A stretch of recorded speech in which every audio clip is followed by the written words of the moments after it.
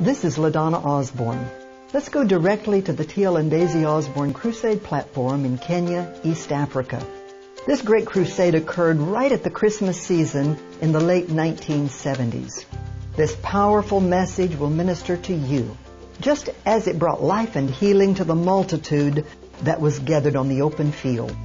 Now listen as my mother, Dr. Daisy Osborn, opens the service, and place yourself right there in the midst of the crowd by faith.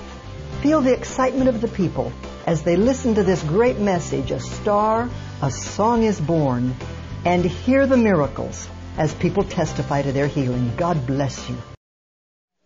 From the Living Bible. Toka kwa tafsiri ya Living. That night, some shepherds were in the field. Usiku ule wachungaji walikuwa makondeni. Outside the village. Kulikuwa ni nje ya mjini. Guarding their flocks of sheep. Huku wakilinda kundi lao. Suddenly, an angel appeared among them. Mara ghafla malaika akawatokea. And the landscape shone bright with the glory of the Lord. Na hapo pote pakang'aa kwa nuru ya utukufu wa Mungu. They were badly frightened. Wote wakaogopa kabisa. But the angel reassured them. Lakini malaika wakawathibitishia. Don't be afraid, he said. At night before Jesus came. Kulikuwa na giza wakati ule kabla Yesu hajazaliwa. The Bible said men love darkness rather than light because their deeds are evil. Biblia inasema kwamba wanadamu wanapenda giza, wasipende nuru kwa kuwa matendo yao ni maovu. That night the shepherds were guarding their flocks. Lakini ni usiku ule wa giza wakati wachungaji walikuwa wakilinda kundi lao. Why were they guarding their flocks? Kwa nini walikuwa wakilinda makundi yao? Because of thieves. Kwa kuwa wezi. Because of robbers. Kwa sababu ya wanyang'anyi. They were guarding their